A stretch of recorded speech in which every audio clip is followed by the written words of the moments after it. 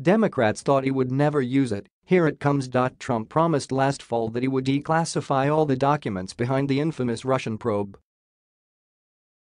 He hesitated, waiting for Mueller's report to come out. Well, guess what? Now that Mueller's bombshell has exonerated the president, he's gone some big plans.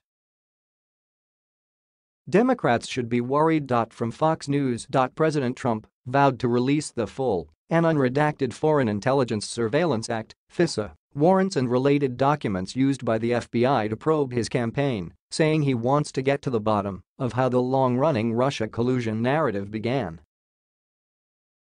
President Trump promised to release the full and unredacted FISA warrants and other documents used by the FBI to launch their Russian hunt.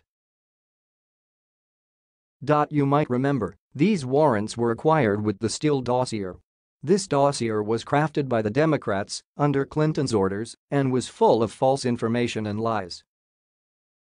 So, you could say that the FBI and DOJ used lies to acquire a warrant to spy on a Trump campaign member, which would be a serious violation of justice and the Fourth Amendment. We don't know for sure, though, because we haven't seen these documents.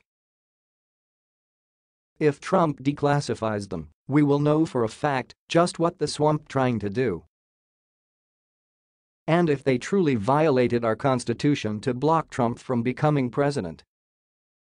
Trump has accused FBI officials of committing treason in their efforts to hinder our democracy. You might remember the infamous text by FBI official Strzok, speaking of an insurance policy should Trump win.